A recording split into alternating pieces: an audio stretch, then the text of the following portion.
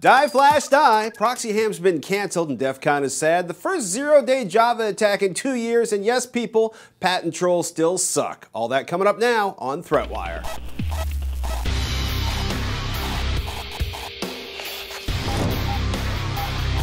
Greetings, I'm Patrick Norton, and this is ThreatWire for July 13th, 2015, your summary of the threats to our security, privacy, and internet freedoms. A huge thanks to everyone watching this show 3 times a week and supporting us. The news, well, it's a Monday, people, so brace yourself for impact. Remember last week when it turned out that the data that came out of the hacking team revealed that 400 and something gigabyte file revealed a Flash vulnerability? We talked about it here and on Tech Thing as well. Well, on Friday night, Adobe revealed that they had found yet another exploit in the hacking team dataset. Critical vulnerabilities, well, there's too many of them to list. They've been identified in Adobe Flash Player 18.0.0.204 and earlier for Windows, Macintosh, and Linux. Score all the platforms. Successful exploitation could cause a crash and potentially allow an attacker to take control of the affected system. Time to remove Flash from your computer. Go watch Tech Thing from last week to find out how to do it. Seriously, people, it is time. Kill it, or at least turn it off, except when you don't need it. At RhinoSecurity tweeted out, effective immediately, we are halting further dev on ProxyHam and will not be releasing any further details or source for the device. And then they said the DefCon talk was canceled. And if you go to DefCon 23's presentation page, the ProxyHam crew is definitely not going to show up. I'm seriously bummed. I would have loved to have heard Benjamin's talk on this. If you haven't heard about ProxyHam, CSO is a good write-up.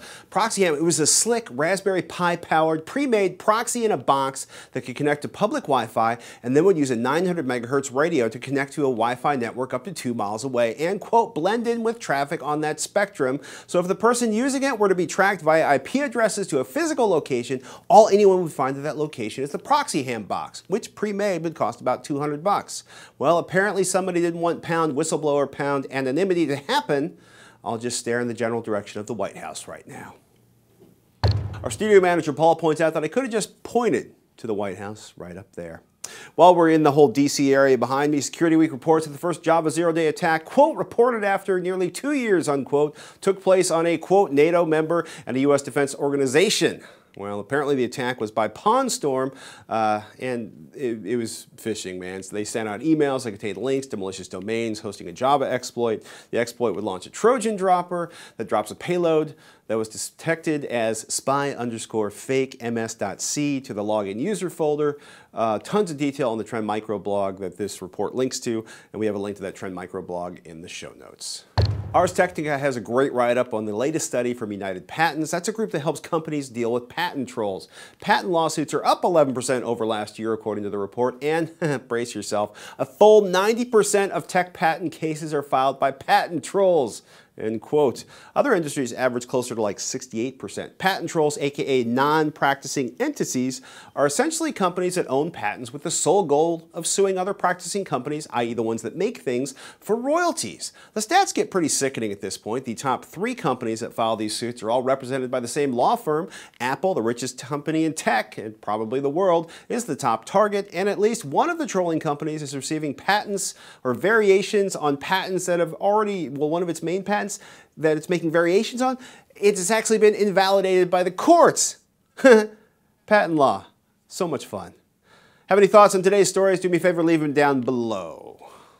Before I scoot, I want to give a huge thanks to everyone that has supported ThreatWire so far on Patreon. If you find value from this show and can spare a few cents an episode, please consider becoming a patron at patreon.com/ThreatWire. We may even feature your adorable fur babies like these ones in our next episode. So much fuzzy love. We want to do this show 3 times a week. We got a milestone goal to make that happen with a rotation of Darren Kitchen, Shannon Morris, and myself, and I hope you'll contribute to help us keep this coming completely independent and ad-free. If you can't donate, a like, a share, or a subscribe goes a long way too. You can find all our episodes, links to our social networks, and other ways to contribute over at threatwire.net. And with that, I'm Patrick Norton, and I'll see you on the internet.